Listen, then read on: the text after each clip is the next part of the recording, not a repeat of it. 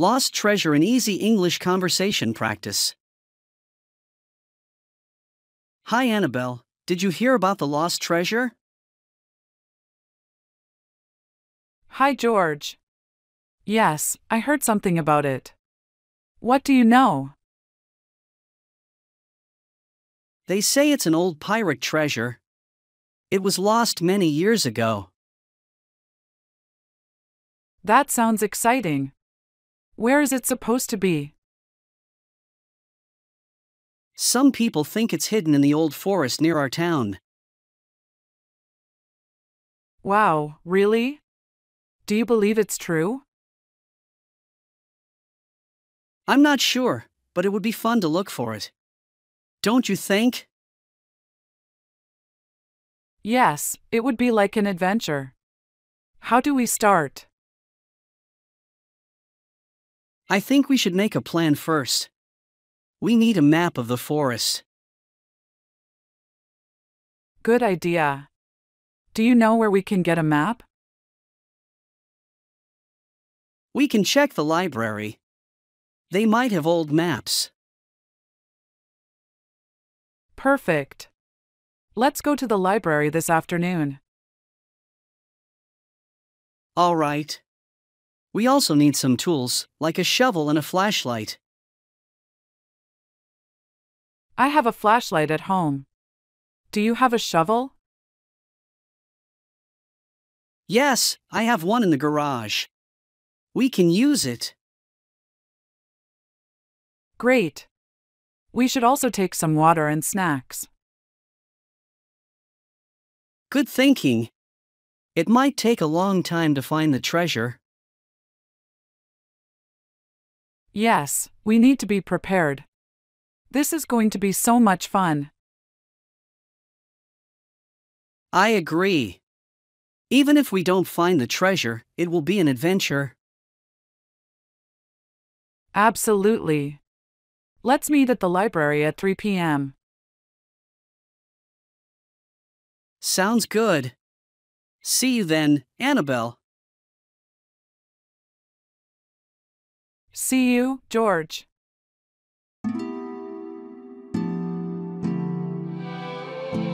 Leaving the hotel, learn English with real conversations.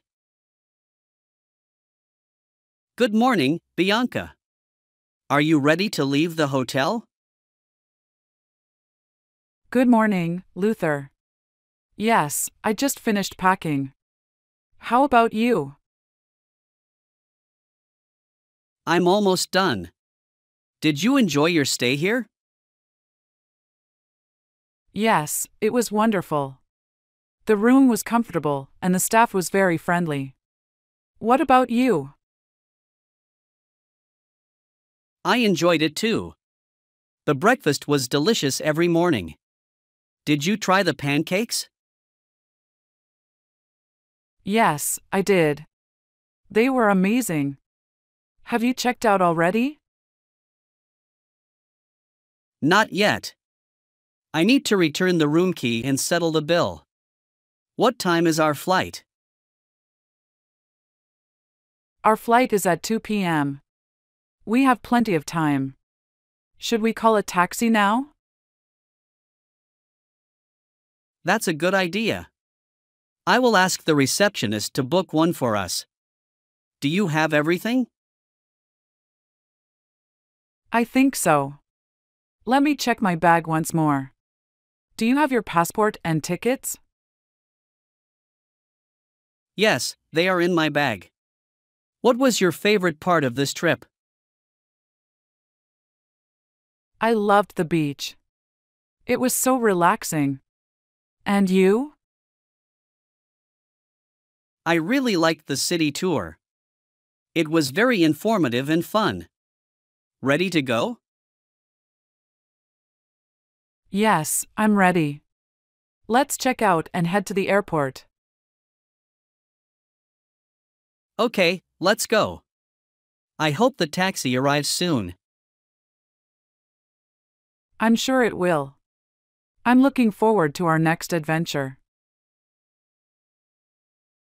Me too. Safe travels, Bianca. Safe travels, Luther. Let's go. School subjects and personal favorites, a candid chat with George and Jennifer. Hey, Jennifer. I was just wondering, what subjects do you like most at school? Hi, George.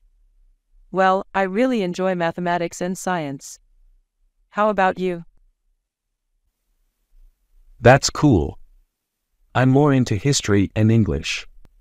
But tell me, what makes math and science so interesting for you? I love how math challenges my problem-solving skills. It's like every equation is a puzzle waiting to be solved. And science, it's fascinating to learn how things work in the world around us. I see your point. I like history because it's like a series of stories from the past, and English lets me express my thoughts creatively. But don't you find math and science challenging? They can be challenging, but that's part of the fun. It feels great to understand a complex concept. Plus, I think they're really important for many careers in the future. That makes sense. I think being good at any subject can help in future careers. For instance, history can help with research skills, and English is great for communication. Absolutely, George. Every subject has its own value. Speaking of which, how do you manage subjects that you find difficult? I try to find interesting ways to learn. Like for history, I watch documentaries, and for English, I read a lot of different books. What about you? Any tips for tough subjects? I like to join study groups and watch educational videos, especially for math and science. It helps to see things explained in different ways. That's a great idea. Learning can be more fun and effective with others. Do you use any specific techniques to remember what you learn? Yes. For science, I make flashcards with key terms and concepts. For math, practicing different types of problems helps a lot. What about you? Any study tips? I make a lot of notes, especially for history. And for English, I try writing essays or even poems. It's all about practicing and being creative. That's awesome, George. It's cool how we all have different interests and ways to learn. It keeps school exciting and diverse. Totally agree, Jennifer. It's great to share ideas about learning and help each other out. Sports Talk. Discover the thrill of competition with William and Isabella.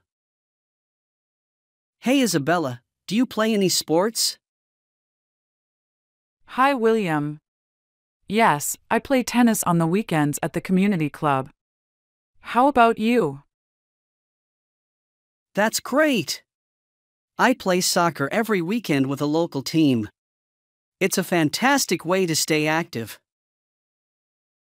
Soccer sounds fun. How long have you been playing? I've been playing since I was a kid. Soccer has always been a part of my life. What got you into tennis? I started playing in high school. It started as a way to improve my fitness, but now I love the competition and the strategy involved. It's interesting how sports can evolve from a hobby to a passion. Do you participate in competitions? Occasionally, I enter local tournaments. Last month, I actually won a doubles match with a friend. Congratulations. That must have been exciting. Winning always gives that extra bit of joy. Thanks. What about you? Do you compete with your soccer team? Yes, we're part of a local league. The games are competitive, but it's all in good fun. We won our last match and are hoping to keep the streak going. That sounds like a great team spirit. It's wonderful to be part of a team that supports each other. Absolutely.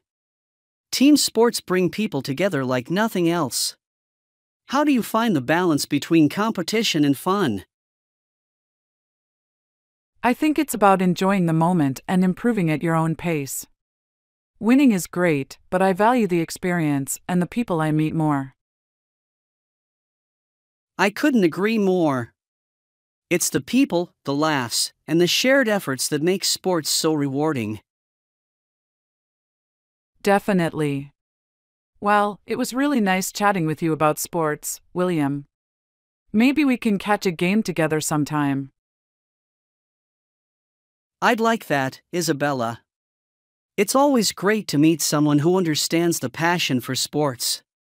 Have a great day. You too, William. Take care.